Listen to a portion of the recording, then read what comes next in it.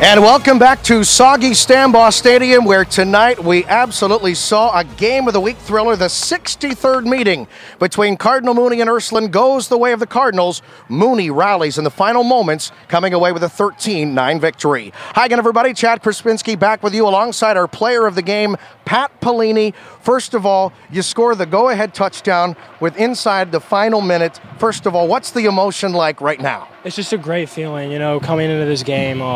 I mean, it's Mooney Ursuline. It's the game day of high school football. It means everything to us, and just to be able to get that W with my team, it just means the world.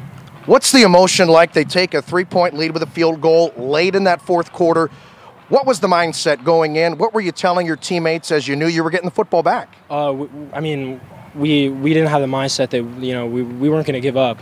We set the tone. We said, you know, we're gonna pass the ball, we're gonna get it in, and D-Jack had that nice run at the end, and we punched it in the end, and it's just an amazing feeling. You also have the interception to seal the deal. Obviously, you guys have your sights set now on playing far beyond next week in Week 10 and moving on to postseason play. An emotional game like this is a playoff atmosphere. The kind of impact a win like this can have on a team.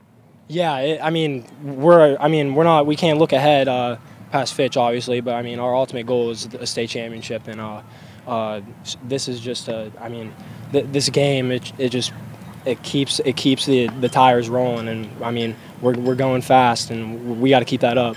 Go enjoy this one with your teammates. Congratulations, a huge night tonight. Yeah, thank you so much. That's our player of the game, Pat Pelini. 2 touchdowns, also 2 huge interceptions.